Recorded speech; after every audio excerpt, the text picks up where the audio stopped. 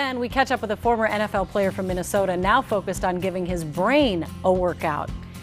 Now a follow-up to a story we did back in the spring. Randy Shaver profiled a different kind of training for a former NFL player, hoping to improve his long-term memory after several concussions. Randy is live in St. Paul with the latest on Ben Utecht. Hi, Randy. Hi, Julie. I've known Ben Utecht since he was a star receiver at Hastings High School. He's a great guy, has a wonderful family, and he was absolutely terrified at losing his long-term memory because of numerous concussions playing football. So in the spring, he embarked on a critical mission that has produced some amazing results. Black, blue, red. This was former NFL tight end Ben Utecht 5 months ago. 10, 13. Beginning a 20-week, 100-hour journey to strengthen his long-term memory. He was skeptical at first, but Ben would come to LearningRx in Savage 2 to 3 times a week to train his brain through multiple memory drills with designed distractions. 1, 2. Done at a quick pace, forcing him to focus on the task.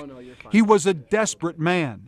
Desperate because multiple concussions from playing football at all levels, including 5 years in the NFL, had taken its toll. Desperate because of this. I can't say enough how scary the idea of losing the names and faces of my wife and my children is to me because of playing a game I love. Red, yellow. That desperation turned into hard work, which has in turn, some 100 hours later, changed his life forever. Ben's percentiles went from like the 17th to over the 70th at one memory measurement. The other went from the 12th up to over the 90th percentile in memory. In other words, Ben's ability to retain information, which is fundamental in his ability to think clearly and think correctly, has been strengthened beyond his wildest dreams. I called my mom, Randy, and it was almost the same reaction that she had when I told her that I was going to be a Gopher. You know, she just started crying. You know, what connects us all together are the memories we create. And so if because of LearningRx from today moving forward, those memories are now safe, then I just don't have words to describe how happy that makes me feel.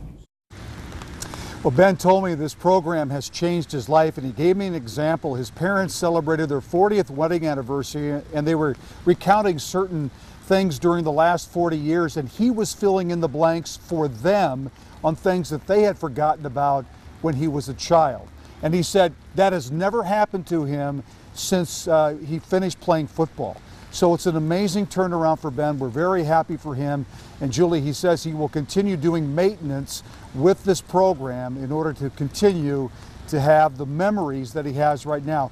The key thing is not to lose the memories that he has now. He knows he can't reclaim some that he's lost, but he doesn't want to lose what he has right now. And so we're very happy for him. Great program. Yeah, and I'm happy for him too that he's humble enough to say, I'm going to go get help.